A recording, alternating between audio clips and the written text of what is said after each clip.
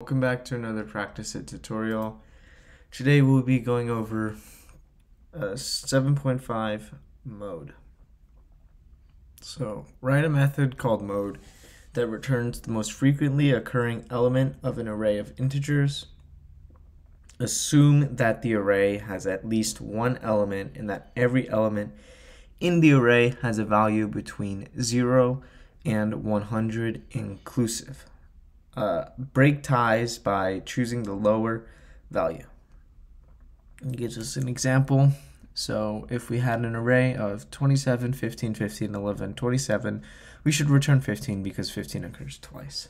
And it is lower than 27, which also occurs twice. So a simple way to do this is, so we know we need to track how the occurrences of every number. So what we can have is an array where the index of that array is the number and the value in that index is the occurrences of that number. So we can just call this count, and since the numbers are between 0 and 100 inclusive, we want a total of 101 values. And then we just go through a for loop. I is less than a dot length.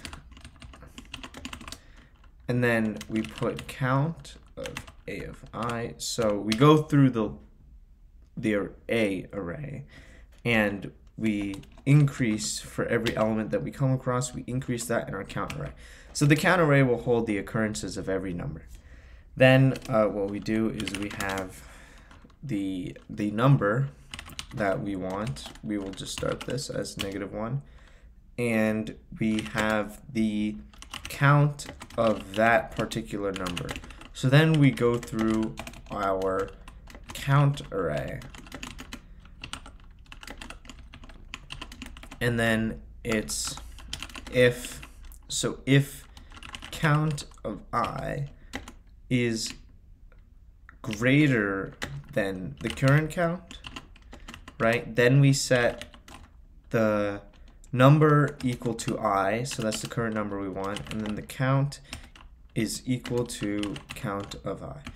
So we just simply update everything, and then we just return our number. And there we go.